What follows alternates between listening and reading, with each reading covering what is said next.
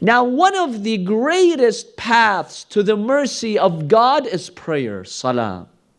This amazing act of worship that we offer every day, if you only knew how much mercy you achieve through the salah, you would never leave the salah. You would fall in love with this prayer if you know how much mercy the Almighty God has placed in prayer.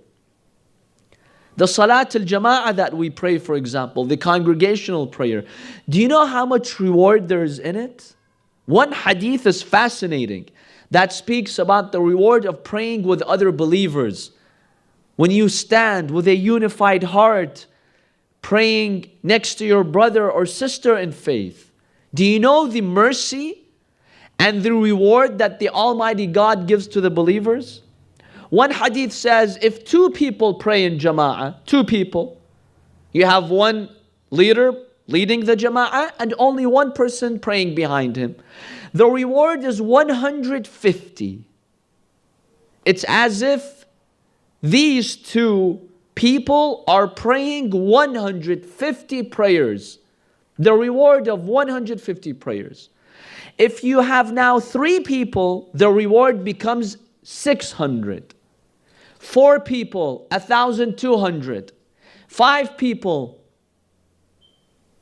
now you have 4,800.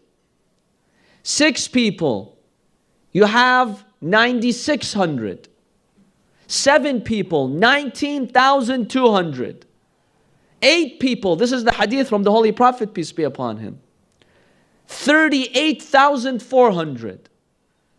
9 people, if you have 9 people in jama'ah, how much is that? 76,800. Do you know the value of this jama'ah that you pray? Then listen to the hadith. Once there are more than 10 people in jama'ah and praying, the hadith says, if all the trees of the world become pens, and all of the oceans of the world become ink, and you would want to write the reward of this prayer, no human being, no angel can count the reward of this prayer. One salah jama'ah, if there is more than 10 people.